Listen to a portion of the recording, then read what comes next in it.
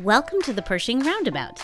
Since 2013, this time-saving traffic measure has helped keep Cheyenne drivers safe and has ensured an orderly, even traffic flow at one of the city's busiest intersections. Roundabouts take a little getting used to, but when used correctly, they're proven to cut down on collisions, reduce traffic delays, and even reduce overall vehicle emissions and electricity use compared to standard intersections. Here are the important rules to remember about roundabouting. First, choose your lane before entering. Stop for pedestrians at the crosswalks. Always yield and look left for oncoming traffic. Wait for a gap in traffic, then gently merge in. Keep your speed at or below 20 miles per hour.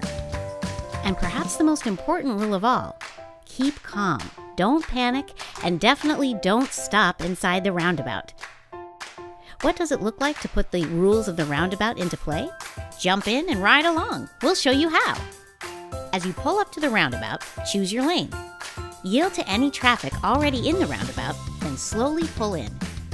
Keep your speed at or below 20 miles per hour as you make your way through. Then, when it's time to exit, simply signal and follow your lane out. Driving slow, looking left, staying calm, and yielding to other traffic are some easy ways to make your next trip through the roundabout safe for you and for other drivers too. Don't forget to stop for pedestrians at the crosswalks. Congratulations! You're now a roundabouting expert. For more tips on roundabout use, visit safestreetcheyenne.com.